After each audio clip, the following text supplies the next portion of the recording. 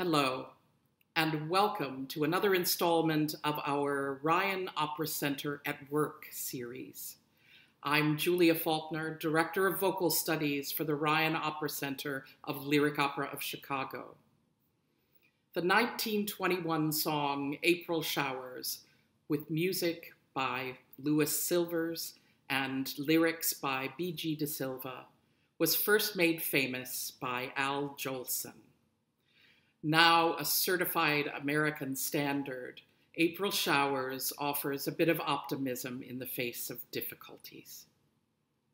Here are baritone Leroy Davis and pianist Chris Reynolds to perform April Showers.